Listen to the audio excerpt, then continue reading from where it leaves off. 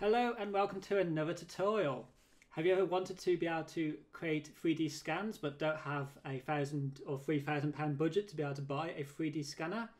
Well, good news! Using Matterport and a standard 360 camera such as the Insta360 One X or the Ricoh Theta and an iPad or an iOS device, we can capture a phototelemetry 3D model quite simply. So all I've done is I'm just going to connect using my iPad to the 360 camera. So in this case, it's the Insta One X or the Insta One X 360, like so. And with my iPad or iOS device now connected to my 360 camera, I simply need to boot up the Matterport capture application. So what I've done is I made sure that my camera is kept at the sort of eye level height to the user in a small space, because this can only be done inside. So I'm just going to boot up the capture application in a second, and making sure that obviously everything is clean and set up as how I want it. And the advantage of doing it this way is we'll be having 360 photos captured and it'll be trying to interpret a 3D model for us. So I'm just making sure I've signed into the application and my camera is connected. So I'm using the free plan, which means I can upload one free 3D model to the Matterport servers. And as you can see, my camera is connected below. And I've just made sure I followed the instruction connection devices guidelines through the application. So now I simply hit the little plus button and I need to enter some information on what my 3D or 360 scan will be. So in this case it's the ATB Edit Suites, which is the room I was in when I did this. I simply make sure the camera is set up where I want it to be at eye level on a monopod, and I just simply hit capture 3D scan, and in a matter of moments making sure that I'm out of frame, because again I don't want to be in this 3D scan and I can't change anything that's in that space. So if you've got anything that's moving in that space, make sure it's not there. And also being aware of any reflective surfaces, because we'll need to tell the software where those are in a bit. So now I've got my first scan done. You'll see it's created this sort of phototelemetry 3D sort of top-down view.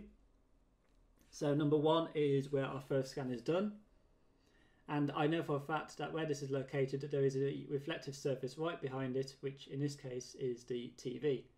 So I simply go down to my little toolbar menu, down in the bottom corner,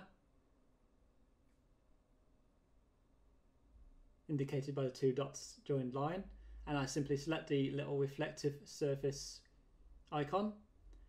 I make sure this is matched to the size of what my reflective surface would be, so that would be either a window or a mirror, or in this case a TV screen. Making sure that the reflective surface is pointing into the space that I want to be captured. So now I've got that in there, I'm going to pinch to zoom back out. I can close my little toolbar out, being aware that I can actually come back into this later on and remove sections I don't want, or adding in extra details that I see fit.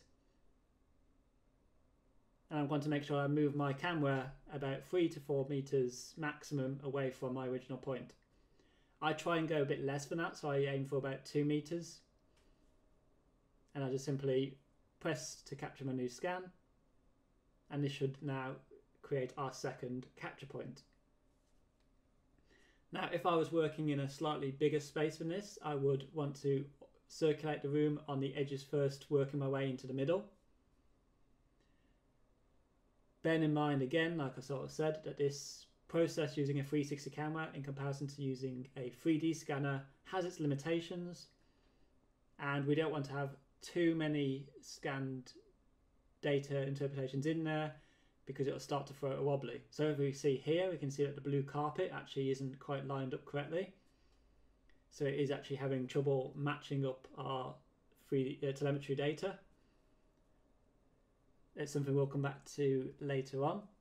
So I'm just going to go and move it again a couple of meters further into the room, just to get the back wall of this room.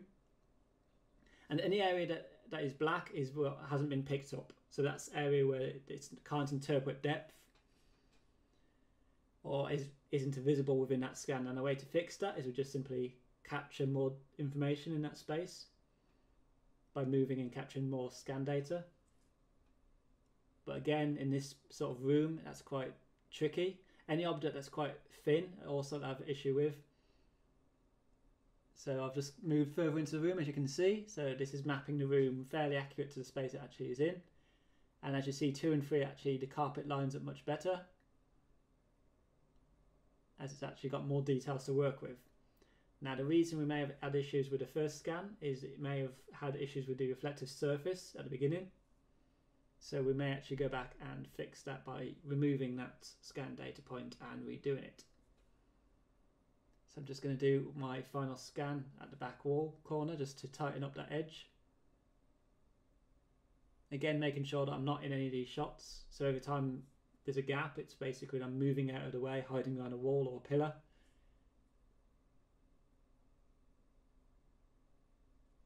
So now I have my 4 scans for my room, which would be sufficiently enough for this. I can simply tap on any of these points and enlarge it to see a 360 photo of that space. So it's capturing the photo data as well, obviously. And that would be how we can navigate through using these sort of photo points as our hotspots to navigate through our room.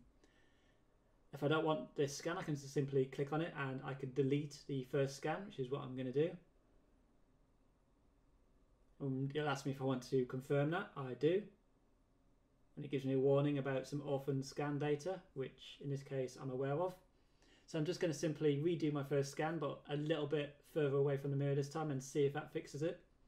If not, doesn't really matter too much for the purposes of this demonstration.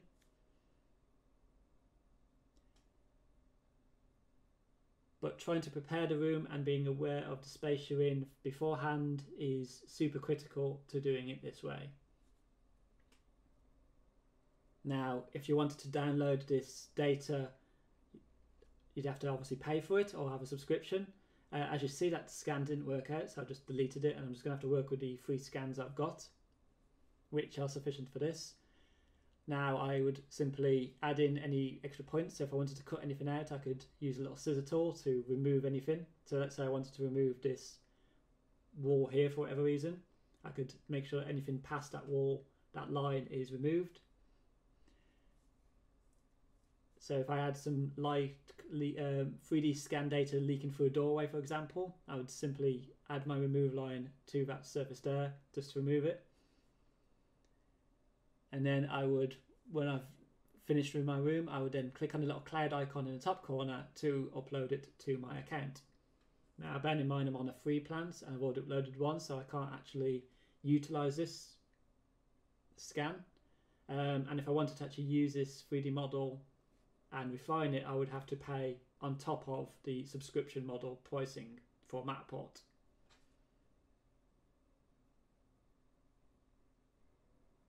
Anyway, so that's just been a very quick overview of how to, using photo telemetry and a 360 camera and a Matterport application on an iOS device, create a very somewhat dirty 3D model. Thank you for watching.